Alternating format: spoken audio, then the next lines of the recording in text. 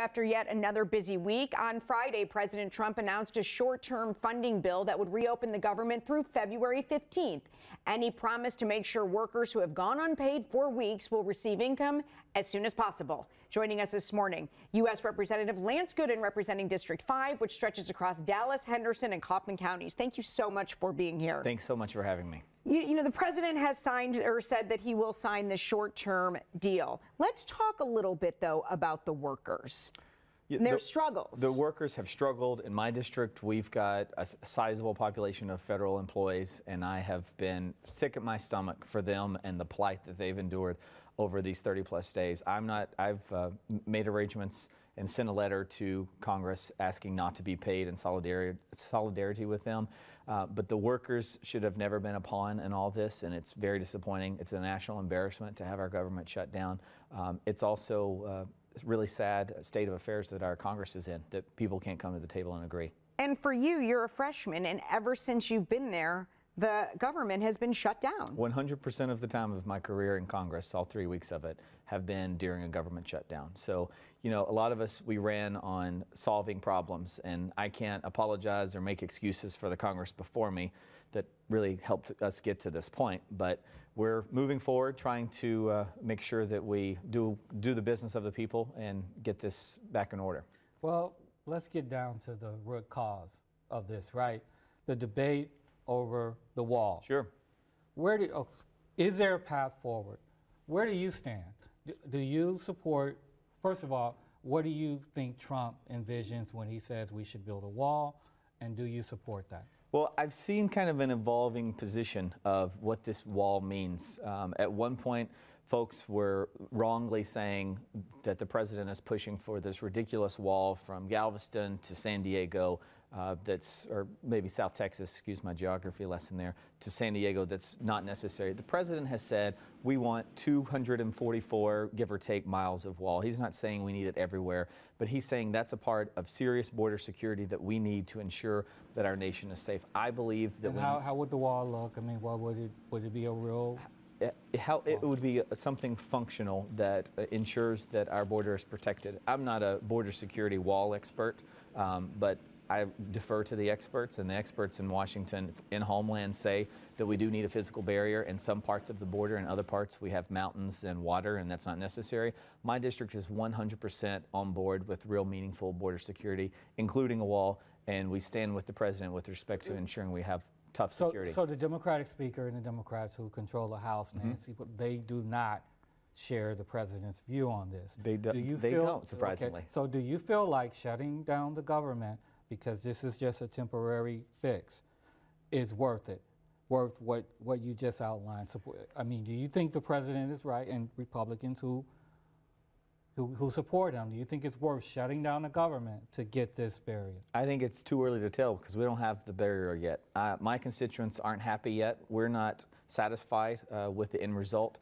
Ask me in a few weeks, hopefully less than that, and hopefully I'll be able to say more. But right now, I think the latest developments show that the president is willing to compromise. Before this weekend, while everyone likes to blame the president for this shutdown, Democrats wouldn't even speak to the president about this. There are freshman groups of Democrats that were invited to the White House. They were told by Nancy Pelosi not to even go. So to say that this is the president's shutdown when Democrats won't even talk to him is disingenuous. Well, I do have to say that the president himself said that he would own the shutdown. And he has owned that, but as we've progressed, you have heard this outcry saying, let's end the shutdown. The folks crying on the left have refused to even visit with him. So it's difficult to say we're going to come together and negotiate on a wall. It's difficult for them to say, open the government, we'll negotiate once things are back open. It's difficult for any of us to believe the Democrats when they won't even go to the White House and have lunch with the man. Are you willing to entertain compromises that deals with DACA? And the folks that are here through no fault of their own? Sure.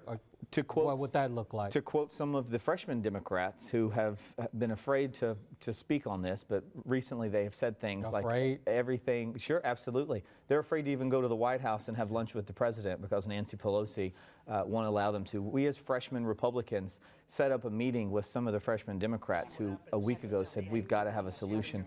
They asked us specifically, do not tell anyone about this meeting because leadership will be all over us if we do it.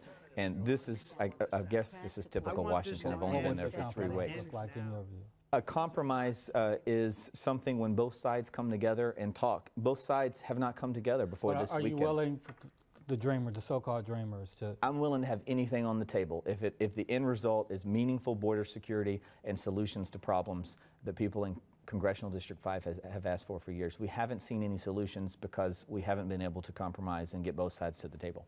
Switching topics real quick, you have been named to the Financial Services Committee. I know that was something that was important to you. Talk about what you hope to do on that committee. You know, Jeb Henserling, who was my predecessor, was chair of House Financial Services for many years, so it's a big win for the Dallas area and all of North Texas, and Texas for that matter, to have a seat on financial services. It's a powerful committee. Maxine Waters is the new chair because the Democrats are in the majority, so you'll probably see a lot of partisan fights. We've already heard from a lot of folks, including the chairwoman, that their intention is to have investigations. We're going to call members of the administration before the committee. So my hope is that we can get something meaningful done. My fear is that we'll spend the next 6 months to 2 years with witch hunts and hearings that aren't meaningful to the American people, that are all political. Speaking of hearings, you're a freshman.